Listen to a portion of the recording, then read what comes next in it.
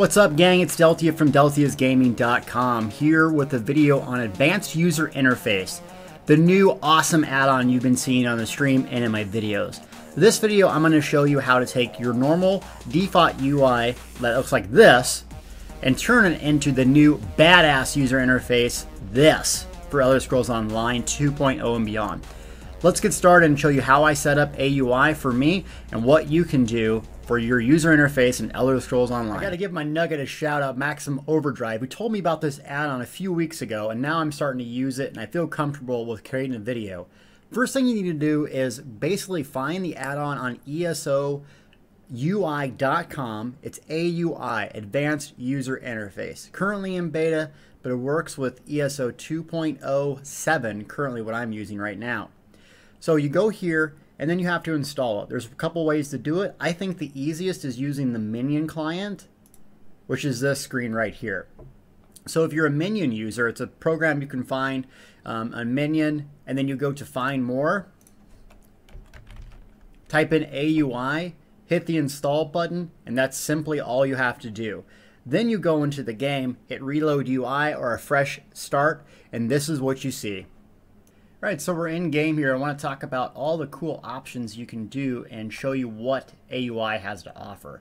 Hit the escape key first and go to settings. In the settings, you go to add-on settings, ironically, and it's at the top, AUI, action bars, attributes, combat, main settings, minimap. So the minimap over here, if you hit the preview key, is actually very, very helpful. I didn't even use a minimap up until now because most of them were buggy, didn't work in Cyrodiil, but this thing is awesome. It works. Doesn't lock up, doesn't screw up, and it prevents me from going to my map every 3 seconds to know where I'm at. So I left all the settings here the same, and I turned the preview off, and that always is on. It has, look at this customization of this add-on. It's fantastic. You can change almost every little variable that you want. Action bars. This is the meat and potatoes of the add-on. The cool thing about this is it adds a second bar here on the left, so it gives you health potions, all that sort of thing. And then you have your normal skill bar on the right. Why is this useful? Well, if you go into controls, keybinds, you can actually quickly access by setting up action bars for your quick slots. So, for instance, I go in here, inventory, items, quick slots. I arrange the stuff the way I want it, and then I set a certain keybind so I can click on different potions and stuff. Look at my Q key. See how it's moving? So if I wanted to take a drink and didn't want to go to my inventory, I wanted to lay some siege down, I wanted to take a potion, there's just various different things. So it makes it super handy, especially if you're using 2 to 3 different types of potions like I do, in between different fights and for different situations. That's the benefit of AUI, is the double bar thing. Also, there's a couple other cool things to do. I leave the attributes the same for myself. So these attributes that I use is Wicked's Enhanced HUD. I like the 3-bar stacking for Wicked's because I'm used to seeing it and using it. So Wicked's Enhanced HUD is where I get these 3 bars right here. You can actually do the exact same thing with AUI. I just choose not to. This little tool here is also an AUI tool. It's a damage meter. I currently use FTC, Foundry Tactical Combat, for this.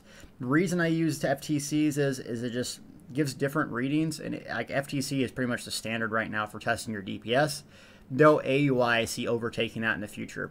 But that's what this little measurement is.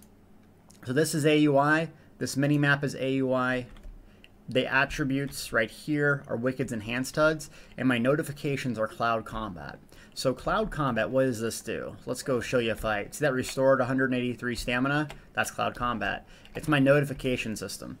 So it notifies me if I need to execute, I need to use a potion, I need to, my ultimate's up, anything like that. Cloud Combat sets that. So let me show you this. Little mud crab here.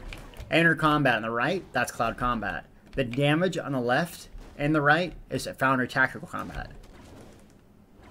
Execute now. So they get below that, has a big old pop-up. Watch potions. If I use a potion, it's going to tell me when a potion's up.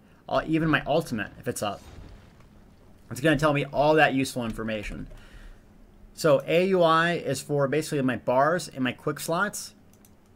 Advanced User Interface. Combat, I really don't mess with too much. Like I said, I take that off. Foundry Tactical Combat, I turn their frames off. And I do display long buffs to keep a, basically an eye on my food. And then I do use their damage tracker setting at 15 seconds. Cloud Combat is also my notifications. So the notifications I turn off or turn on cleanse. So if I'm taking fire damage, poison, something like that, and execute. You can also set the health threshold that the execute pops up. Why is that useful? Because basically, if you're a Nightblade, you can execute at 25% with your skill. Mages or Sorks can only do it at 20, depending on their specific skill line. So you can turn that on and off. I'm a Dragon Knight. I don't have an execute by default. Gonna turn that off. Alliance skill points. So this is the combination of stuff that I use, and even potions. You can make a sound, everything. That's what I use to enhance my gameplay and my performance in game. It's not just rolling around clicking buttons. It's combining user interface, your mouse, your keybinds, everything to make it easy for you to function in combat. And so that's why I recommend AUI, Cloud Combat, FTC, and this is how you get the user interface that I've been using and streaming in game. Thank you so much for watching. More videos to come.